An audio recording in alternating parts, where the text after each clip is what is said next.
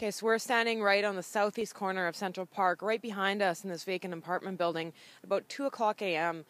This morning, a fire broke out. And while firefighters were fighting the fire, they discovered a man inside who was suffering from what police say were very suspicious injuries. That man was rushed to hospital where he later died. It's now being investigated as an arson and could be a possible homicide.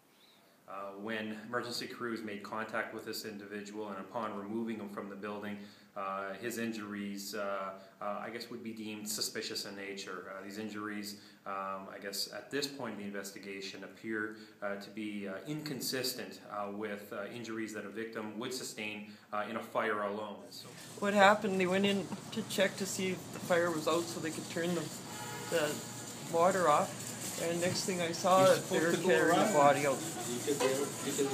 Did they try to resuscitate? Oh yeah. So they worked on the person? On the sidewalk there before the ambulance came. Yeah. And then they were working on him inside, but the ambulance sat there for a good half hour, maybe 45 minutes.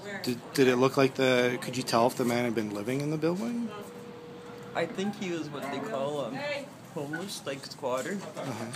Yeah. I saw he had no shoes on. And only the one person came. They only brought the only one person they found.